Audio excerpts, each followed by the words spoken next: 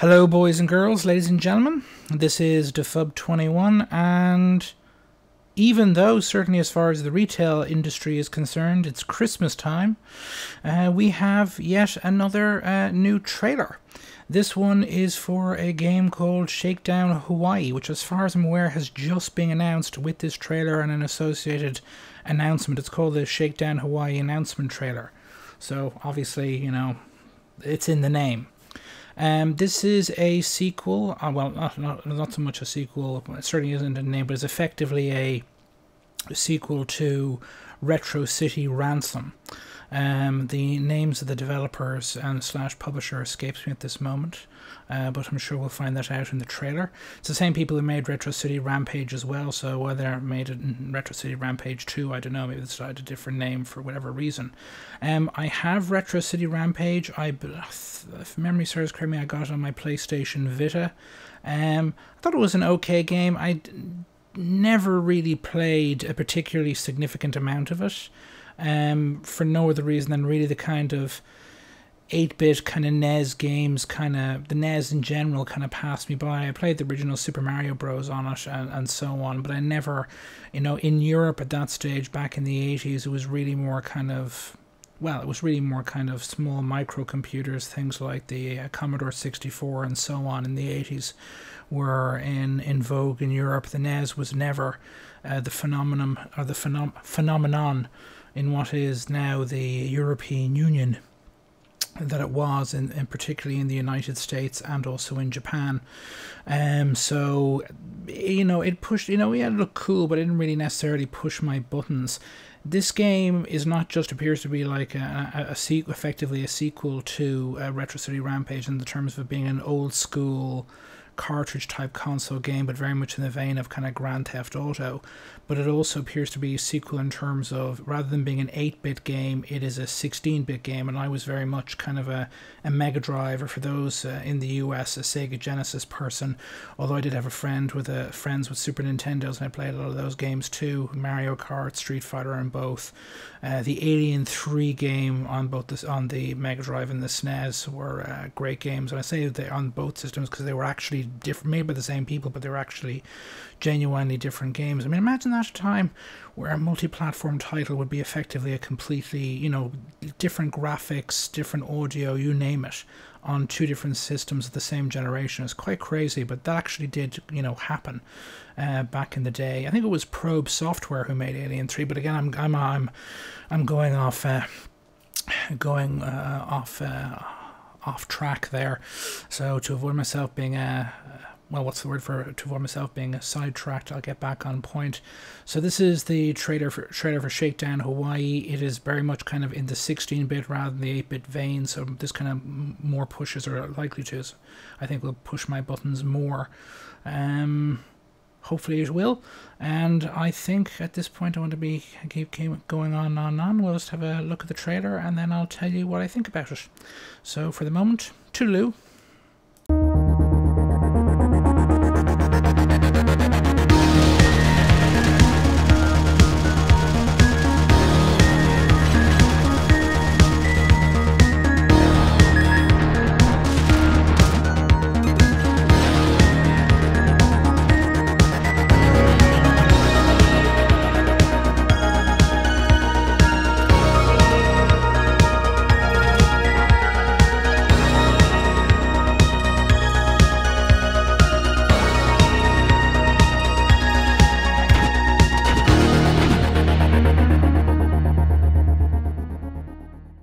Well, for those who may or may not have forgotten, this is Defub21, and first thought off the top of my head, well, 1, the very kind of retro-y 80s sounding electronica soundtrack.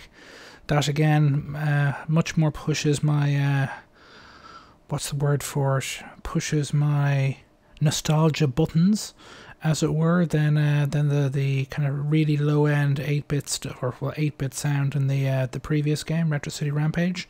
Again, the game visually looks considerably better than Retro City Rampage, not just in terms of the graphics being higher fidelity, which there obviously would be. It's clearly a kind of a faux 16-bit game, while Retro City Rampage is more kind of faux 8-bit.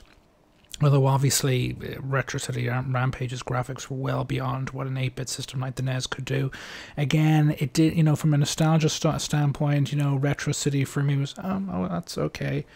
Yeah, it looks cool. Again, for me, back then, it would have been Commodore 64, ZX Spectrum, even old Atari, you know, machines from before the console industry busted the early to mid 80s, Pong and whatnot, rather than the NES. It just doesn't have that kind of, those games, that kind of era for the most part of games just doesn't have the same kind of nostalgia effect for me.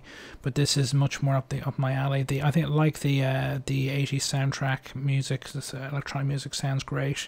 Visually, it's obviously, again, yes, it's a 16-bit great game in terms of graphics, but in style rather than actual 16-bit graphics. There's clearly a level of animation in there, a number of characters on screen, and animation of each of those individual characters that's well beyond what a 16-bit system can do or could do back in the day. Yeah, it looks good. It looks very good. It's a short, sweet trailer. Visually looks better. Definitely kind of pushes my nostalgia buttons. One of the things I didn't like about Rampage was it stuck to a very kind of an 8-bit style of gameplay and controls, and I would imagine if we're lucky we'll get an upgrade to the kind of more advanced stuff that was used in the 16-bit era as well, so it'll just look better, it'll play better.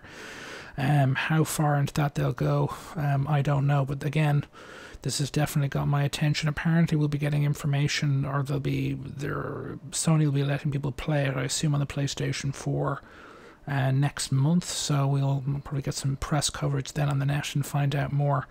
But for the time being, yeah, I'm more interested in this than I was in the previous game, and sounds great in terms of the soundtrack, if that's represented what the soundtrack will be in the game. Looks great, and hopefully it'll continue to build upon what was learned, the lessons learned from the previous game, and we'll get a great faux 16-bit game out of it. But it's definitely, visually, it's definitely got stuff in it, like level, the number of characters on screen, complexity of animations and so on, that just wasn't technically feasible on either the SNES or the Mega Drive / Genesis.